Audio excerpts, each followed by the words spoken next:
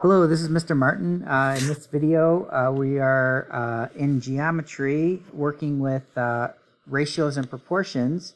The previous two videos we're talking about ratios, and in this one we're going to introduce proportions, which you probably have worked with before, so you should have some background knowledge about this. So let's start with what is a proportion. So a proportion is an equation, okay, and this is important because equations have equal signs. Equations have equal signs. Okay, so a proportion is an equation that states that two ratios are equal. Okay, a proportion is written as, so for example, we'll have A over B is equal to, there's our equal sign, C over D. All right, so if you take a peek down below, you'll see a whole bunch of proportions where they have one fraction is equal to another fraction. All right, and in order to solve these, we're going to use the cross product property. So basically, for any proportion, what we're going to do is we're going to multiply across. So this is really just a shortcut. So we're going to multiply those, and we're going to multiply those.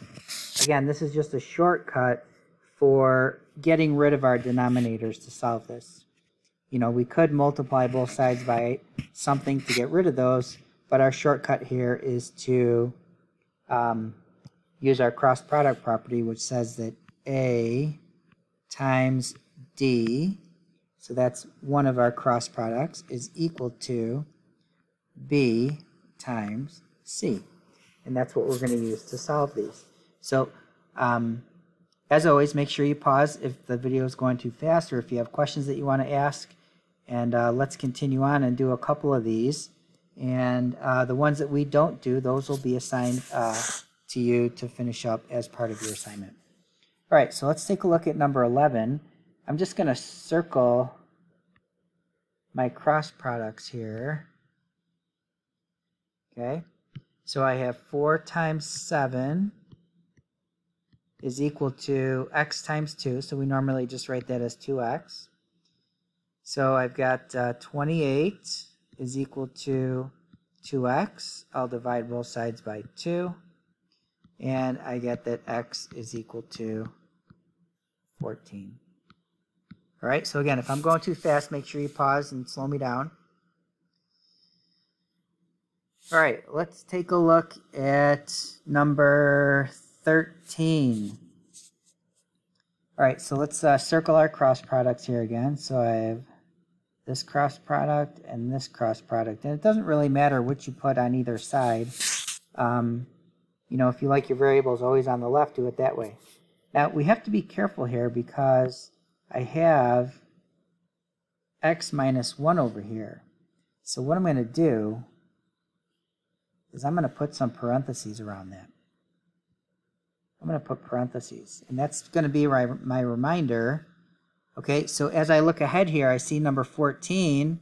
I have another quantity here, so I'm going to put parentheses around that to remind me.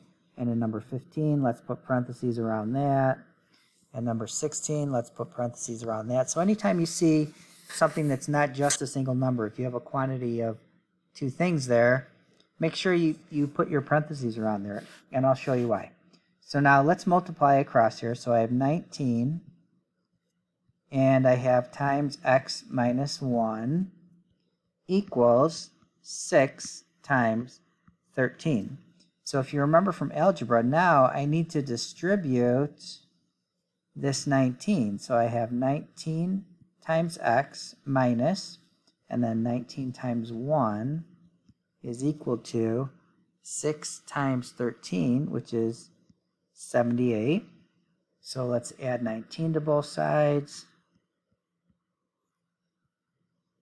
And I get 19x is equal to 97. So let's continue up here. 19x is equal to 97. Divide both sides by 19. And in this case, I get that x is 5.1. So we're not always going to get a whole number for an answer, so there's no need to worry about that.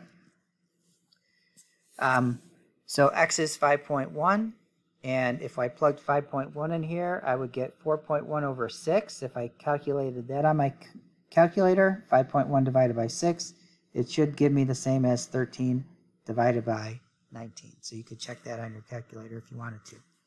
All right, so that's going to be it for this video. Go ahead and finish all the rest of the problems that we didn't do here through number 18, and get help when you need it, and we'll see you in the next video.